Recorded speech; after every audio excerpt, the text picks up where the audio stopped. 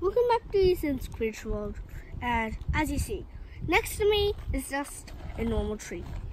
But you're about to see something most amazing. Yep, it's still there. Now, oops. Now, let's see. If you see in this small area, can you see anything that has to do with a spider? Now, the spider is actually, it's chemical. Now, what if I use this stick and put it on? Do you see a movement? If you don't see a movement, then I'll do it again. Whoa! Yeah, huntsman spiders are really fast. Sometimes I can identify it because I've captured these like 1,000 times. Oh, it's here. It's here. See, this is the problem with these guys. When all of these, the bark is peeled off, it can't just, you'll just see it straight away. Yeah, this is the smallest species of huntsman spider around.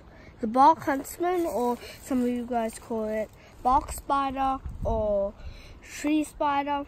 It's named after the coloration.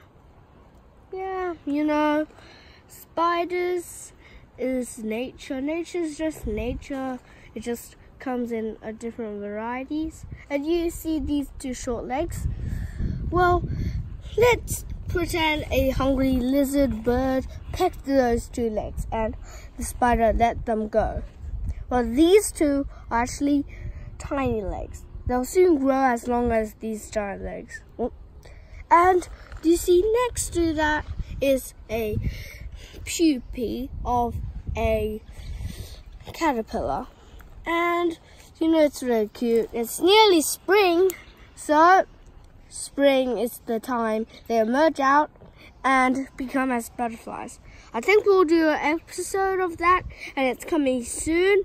So make sure to subscribe and click the bell, and we'll see you in the next episode. Whoa, there's a wasp over there. It's a potter wasp behind the leaf.